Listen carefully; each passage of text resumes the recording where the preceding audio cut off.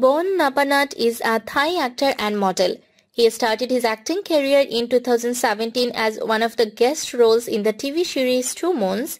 He was born on 10 July 1995 in Bangkok, Thailand. He attended St. Dominic High School and later studied at the Faculty of Communication Arts of Bangkok University. He cited Captain Chonlathorn Kongyingyong as the reason he entered the entertainment industry. He gets his first lead role in the romance BL series Between Us, which that released in 2022. He is one of the cute, innocent, handsome, and youngest actors in the Thai television entertainment industry. In 2019, his first television series was released where he played a lead role. In 2019, he got his first break in the industry through the popular TV series Until We Meet Again as a supporting role. Noppanut is a popular Thai actor who basically works in the television entertainment industry, and also mostly he is working as a Thai BL actor.